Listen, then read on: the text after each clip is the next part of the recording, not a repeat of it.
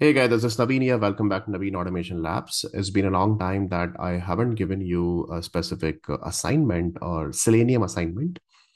So this is what I'm going to give you that first I'll tell you the use case. The use case is slightly tricky, or I would say a very common use case in the most of the e-commerce application. So let's say you go to this URL t-mobile.com tablets, and here these are the three filter options are available, right? So your target is that you have to open deals and then select any of the deal filter, same like brand, so and the operating system. Same thing you can go on Walmart also, that if I'm searching for the laptop, on laptop you can select the specific processor type or storage or RAM or everything, right? So let's focus on the tmobile.com. On this use case, what exactly I'm expecting from you, you have to create one single generic function, and you can directly launch this URL actually, and then one single generic function will take one parameter, which is deals or brands or operating system. So let's see the filter category name or whatever the first label name, right? And then you have to tell that which option that you want to select. So if I'm saying deal comma new, then it should open, okay, it should open, initially it was like that, it should open deals and then it should select only new. That's it. And we don't need to verify the results you can ignore it. Then obviously that will be the different validation that you can do it later. So right now we are just focusing on this component here. So same thing, I can pass brands also. Let's see, I call that function once again, and in the brand I'm passing three parameters, like three brand values, maybe Apple, Samsung, or TCL, something like this. And then I'm selecting the three checkboxes over here, right? So this is a combination. So for example, you just need to launch the application, create one method. I'm not going to show you this method. This method is already written with me. Select filter method, something like this. And the first parameter is, let's see, brand. And in brand, these are the three values that I want to select. Okay. Remember, you are not allowed to create two generic functions or more than two generic functions. Only one function you have to create. Any function name, like for example, select filter.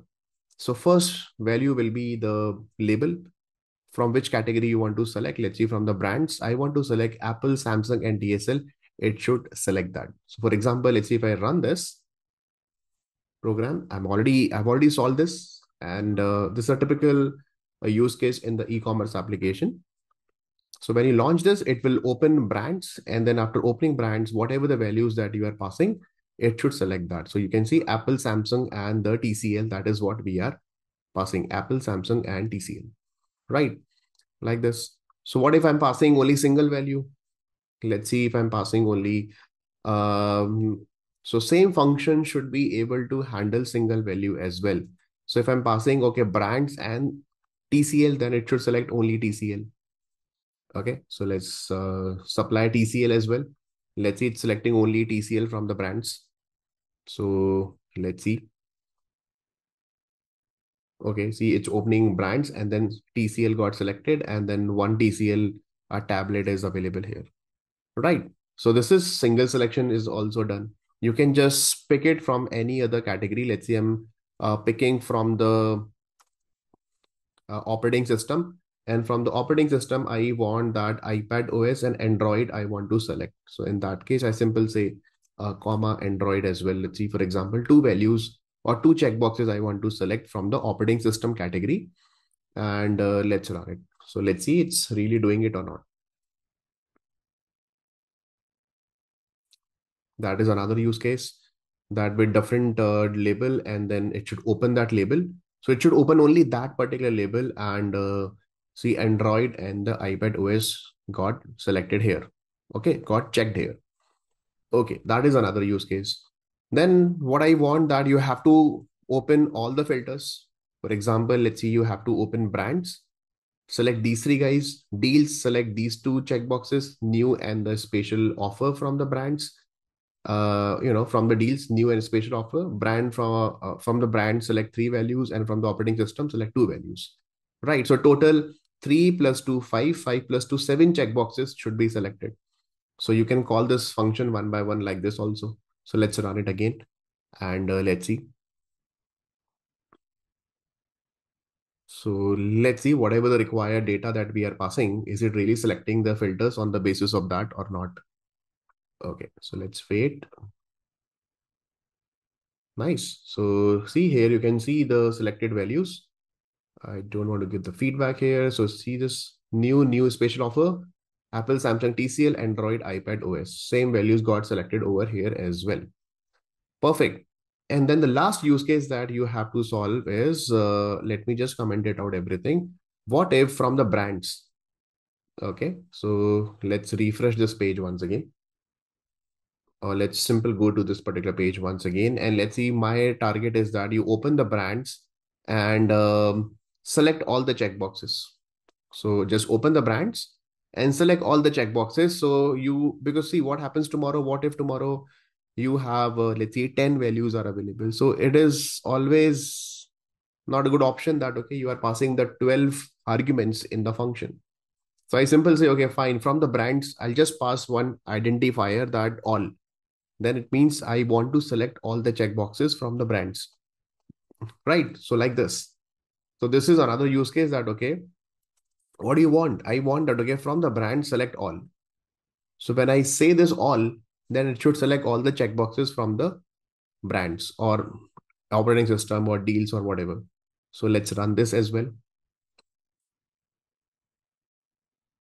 So it should open brands and then it will select all the values from there, all the checkboxes from there.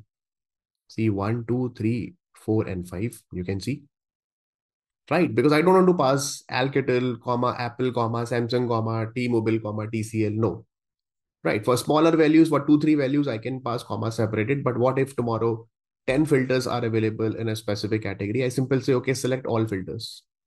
So I just simple pass this all as a parameter and then it should select all the values. So total 4 to 5 use cases you have to solve: single selection, multiple selection, and then again with some other label you can select single or multiple, and then you enable everyone. I mean, open all the sections and then select the respective options from there, respective checkboxes from there. And the fifth one is that you pass any specific filter and select all the options checkboxes from that particular filter.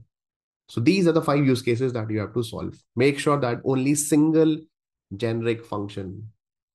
Okay. You're not allowed to create that, okay, select filter all, select filter by brand, select filter by deals, select filter by operating system, select single value, select multiple value. No, only one single filter function you have to create. That this single filter function should be able to cover all the use cases. This is the assignment for you guys. What do you have to do? Just solve it and then mail me your Git repo, where this is my email ID. Okay, Naveen animation20@gmail.com. Just send me a Git repo with the solution. You don't need to create any framework for that, page object model and all those things. No, simple main method and create one select filter method and call this function with the different test cases here and make sure that, okay, it's working fine, right? If it is not working fine for any single use case, I will not accept your code.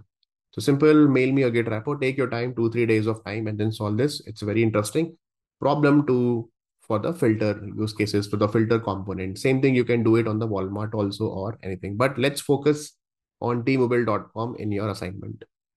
I hope this is clear. Okay, let's see who does that. And I will give you the solution maybe after 1 week once I get all the assignments from you guys. And then I'll decide the winner also, who will be the winner for this assignment. And I'll tell you how to solve this problem as well with the proper generic functions. Okay. Thank you so much. And that's all for this video.